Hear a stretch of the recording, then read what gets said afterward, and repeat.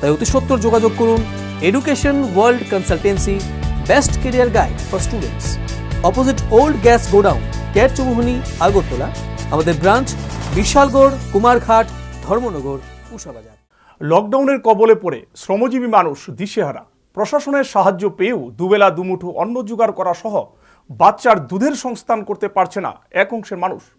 এমন একটি ঘটনা বিশালগড় থানাধীন প্রভুরামপুর গ্রামের এক শ্রমজীবী দরিদ্র পরিবারের। লকডাউনের কবলে পড়ে শ্রমজীবী মানুষ দিশেহারা। প্রশাসনের সাহায্য পেয়েও দুবেলা দুমুঠো অন্ন জোগাড় করা সহ বাচ্চার দুধের সংস্থান করতে পারছে না এক অংশের মানুষ। এমনই একটি ঘটনা বিশালগড় থানাধীন প্রভুরামপুর গ্রামের এক শ্রমজীবী দরিদ্র পরিবারে। রাজমিস্ত্রির যুগালির কাজ করে কোনো রকমে সংসার চালান রঞ্জিত গিরি।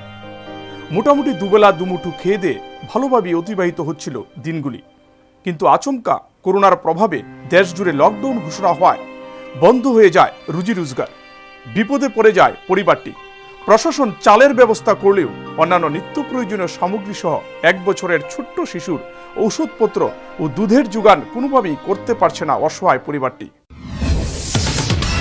অনেক সমস্যা তো, আমার একটা বাচ্চা আছে, নাতিনটা লইয়া আমি বিশেষ সমস্যা করে আছি।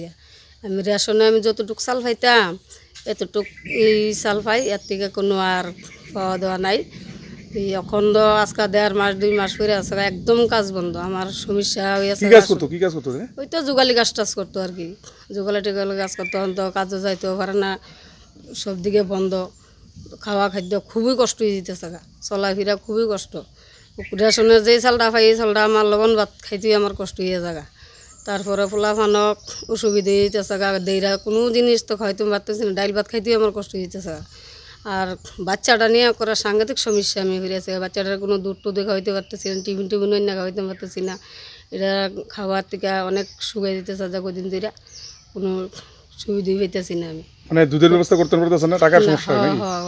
এটা তো এক্সট্রা টাকা লাগে, এক্সট্রা অনেক কাজ করতে লাগে না, এক্সট্রা টাকা পাইতো। এক্সট্রা টাকা হয় না, কোনো টিফিনও খাইতে পারি না, কোনো দুধ অন্য খাওয়াইতে পারি না।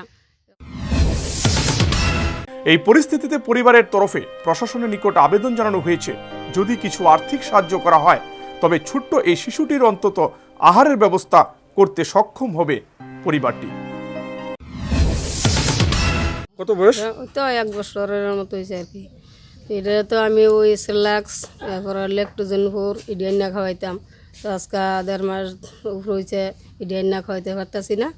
তাই একটু দূরা বাটটা একটু মুখ দিয়ে হ্যাঁ খাইই না, একদম খিচুড়ি খাওয়াইতাম। তো হ্যাঁ স্কুলে ভর্তির টাইম হয়েছে না, খিচুড়ির চালটাও পাই না, তো খিচুড়িও খাইতে পারতেছি না। তো হ্যাঁ তো আর ভাত খাওয়া না, এই চাল বাইটা একটু দিয়ে এটাও খাইতে পারে না।